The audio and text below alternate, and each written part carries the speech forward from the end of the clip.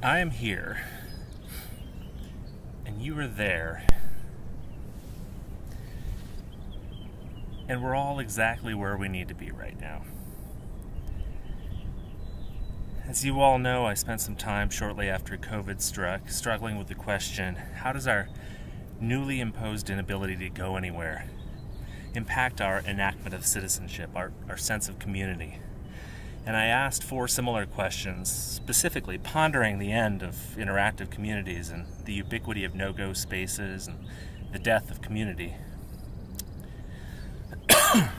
As bleak as my initial thoughts were in the weeks that have passed, since I first posed those questions, I've learned and relearned things that I'd forgotten about resilience and community and about love. And many of those things I've learned and relearned from you. We've made and remade community, you and I. In our work together the past few months, we've placed ourselves in a variety of spaces that we've made into our own. We've poked and prodded at the boundaries of those spaces with exercises that play and challenge the very notions of boundary and borderlands.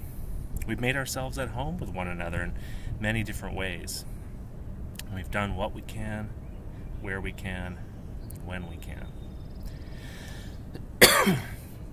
There's a parable that puts 2 people on a beach, a young girl and an older man who thinks himself quite wise. When they meet strolling the beach in opposite directions, the girl is busily bending down and picking up starfish that have been washed ashore and chucking them back into the waves where she knows they'll be safe.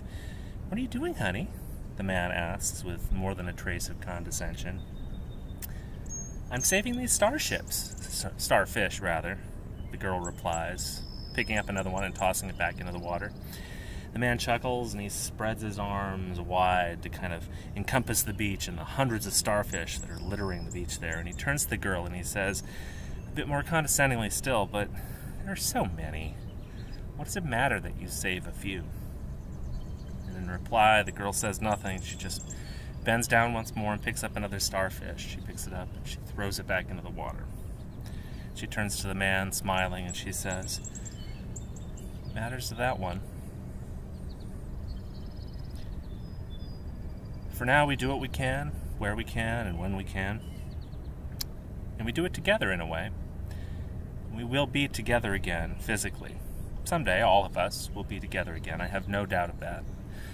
And until then, let us all walk along our beaches and look out into the sea. I love you. And I'll see you soon.